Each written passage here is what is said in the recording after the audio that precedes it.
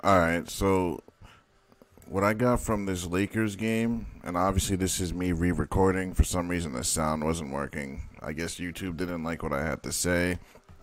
So I think what I was saying before is the Lakers basically just got by this. The Grizzlies are fool's gold. They're gonna lose the series. Obviously, they are about 2 stars away from making any kind of noise. Ja is a good player, obviously. But he's not a great basketball player yet. He's more of an offensive guy than anything else.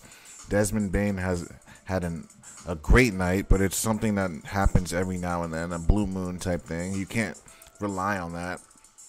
So this is a team where you need at least 2 more guys to help Ja out on a daily basis, consistently, not every now and then, not every Tuesday. I'm talking a guy that is on Ja's level where like he can count on him. He needs 1 or 2 more guys to be able to beat a team like the Lakers.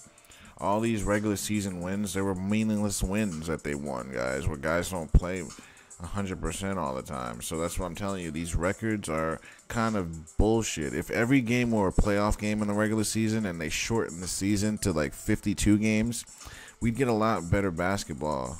Because it's 82 games, so they know they can slack off. Everyone does it, so they know, we just need this amount of wins. We'll just get by. And then all of a sudden they play different. It's just stupid. I think they need to make the season 52 games or whatever, 56 games, and then make the playoffs maybe a little longer. Maybe add an extra 2 games or something. Or anything's better than what we have. We don't need 82 games in a year, guys. Even 60 is fine. Anything less than 82, we don't even get the best out of our players in the playoffs. We want the best out of them. So let's make it 50, 60 games. I remember there were 2 seasons we did that. In the 2 years we did that, we had the best playoffs ever. Our players were fresh. They were ready to go. It was exciting. It was riveting. Now it's just sloppy guys. Now you're just hoping a guy gets through a series so he has enough for the next round. And that's not the way it should be, where guys have nothing left in the tank. Like, that doesn't make for good basketball. Now, with the Lakers, over here, same story. Anthony Davis, 12 points. Like, he just can't get going. I don't know what it is. Is it Jaren Jackson that's really bothering him? I don't know. He just can't consistently drop 20. And again, LeBron has to save the day. Austin Reeves, he's not going to sustain 23 every night. He's going to give you 10 to 15. 23, fine. But you need guys to step up. And they had a team effort. Everyone chipped in at least a point or two. So that's good.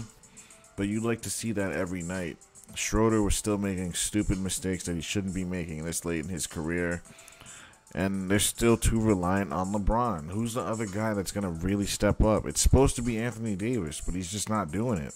Who's going to be that other guy? Until Anthony Davis and another guy is going to step up, this team is going to lose in the next round, guys. Like, until I see more, that's what I'm going with. Now, the stats, let's see. The turnovers, Lakers had more turnovers, less assists. And they shot the 3 terribly, but not as bad as the 21% the Grizzlies did. 9 for 42. So that's what saved them. The Grizzlies just shot a little worse. Had they played a better team, they lose this game. Even though they dropped 117, they're losing this game because of all the threes they allowed. 42? If this is the Warriors, you're losing 145 to 117. Easy. So I don't think this win, they win. They went to overtime. He got even more tired. Seemed like LeBron was conserving his energy to the fourth quarter because he didn't score in the first quarter. They said, I think, it was like something very small. He was like pacing himself, it looked like. It's almost like he knew this was going to overtime. Then 1 second before the game, they stole the ball and LeBron made the full court shot. I was saying to my girlfriend, I was like, yeah, this is a good sign. This is showing us that they're going to win. Them, like, LeBron making that from full court, even though they knew it wasn't going to count, like, nothing but net. Stop it, man. That was just a sign, just to show us. And that's what this game is about. It's like Disney. It's all about, the great story and what looks aesthetically pleasing, So it's like, oh, LeBron made it from half court. Yep, they're going to go and win in overtime. I knew right away. So, yeah. Now, with this Miami Heat game, let's take a look at this. With this Miami Heat game, guys, I'm just going to say it, man. few things with this. I think that they turned the magnets on for sure for Jimmy. Like, they just wanted the Heat to win this game. I think it's because Giannis is hurt, guys. I think he's playing through an injury right now that's actually grueling, and it's going to take him in and out of the lineup throughout this whole playoffs. So I don't think the NBA wants to mess around with that. So I think the NBA just wants to pass the Miami Heat because, let's face it, Jimmy Butler by himself is a better star or a better eye, something better to watch. Let's put it this way. We'd all rather watch Jimmy Butler play than Chris Middleton, Brook Lopez, Drew Holiday. They're like more marketable. The Heat are. The Heat are way more marketable. Even with Giannis on the Bucks, I'd say the Heat are more marketable. But then again, Giannis is younger, had a triple-double. I don't know, man. It's two things. It's either Giannis is hurt and the NBA knows it and they just want Miami to just win and let Giannis rest for next year. Or it's this one, guys. They want Giannis down 3-1 and then he comes back and beats them and shows the world he's still the best.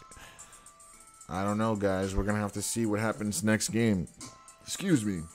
Let's put it this way. If the Bucks win next game, they're going to win the series. They're trying to make Giannis be the great Giannis. He comes back and he triumphants and carries his team to victory down 3-1. You know what I mean? That's such a great story. Imagine him and LeBron do it. Like, that'd be crazy. And it's like, who's the greater gladiator? Like, it's a story, guys. You got to play the stories. Or, yeah, I think it's either that. It's one of those. Yeah, so Giannis, it's either that or he comes back 3-1 and beats them from 3-1, or he's hurt and he loses next game, guys. That's what it is. So this is a big game, guys. If Miami wins it, then it's because Giannis is hurt, guys. And the NBA is just trying to let him go get his surgery or just sit out and rest for next year. So just keep an eye for this next game, guys. Like, because the Bucks, they had the lead the whole game. They had a 15-point lead at one point, as the Lakers did too. But the Bucks had a 15-point lead, and that Heat crowd was still so into the game. They never shut down. They never got quiet. So it's crazy in Miami, man. So I don't know. Let's just see what happens in the next game. The next game is going to tell us a lot, guys. So circle this game, the next game on your calendar for this. Because if the Bucks win, they're coming back and they're winning the series, guys. And that's what the NBA's hand is going to be if they win, guys. Giannis had a great game. Brook Lopez, unexpectedly 36. If you don't get this from Brook Lopez, you're getting blown out, guys. Like, who's that other star? Chris Middleton fouled out, only gave you 14. Like, so who's really that other star? I don't trust the Bucks, guys. The more I think about it, the more I watch them, I trust Miami more.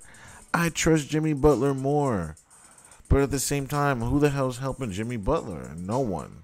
It was literally all Jimmy Butler. Jimmy Butler falls, they lose. He scored half of their points. Literally, he scored half of their points, guys. So if he's not there, they lose. So I'm going to pump my brakes on this. Let's see how Game 5 goes. I think Giannis comes back and they win. Like, I think the NBA, unless he's hurt, guys. If Giannis is hurt, throw this out of the window, what I'm going to say right now. If Giannis is hurt, they're losing next game. But if Giannis is not hurt, he's going to come back and win, guys. And that's where I'm going to leave it. Thanks for watching. Don't forget to like, share, and subscribe.